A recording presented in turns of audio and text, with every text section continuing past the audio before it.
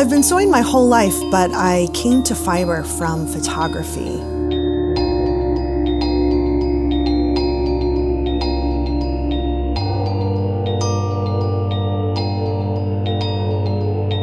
Around 2005, I began taking the digitally manipulated photographs that I was creating on a screen and sought out ways to output those images in more of an object-based way. Objects that had a bit more permanence, tactility, than the traditional two-dimensional photograph.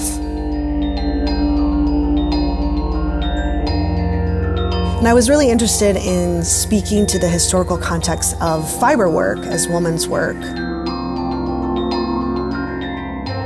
That exploration led me down the path of outputting my pixels through embroidery. Most of the images are appropriated from online sources, such as pornographic websites and fashion websites.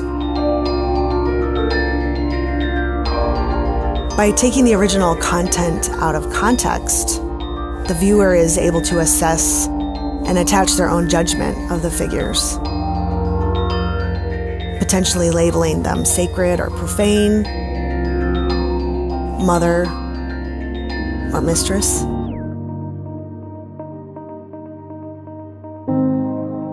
The work isn't about taking sides between the taboo or the ladylike, but rather materializing a balance through remediation.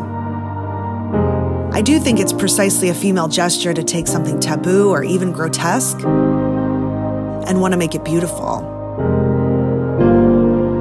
To me, the whole point of the work is to question two often conflicting feminine desires. My work now really is a hybrid between the handmade and the machine-made. A lot of choices that I'm making aren't necessarily made in the computer, but are being done by eye in the moment.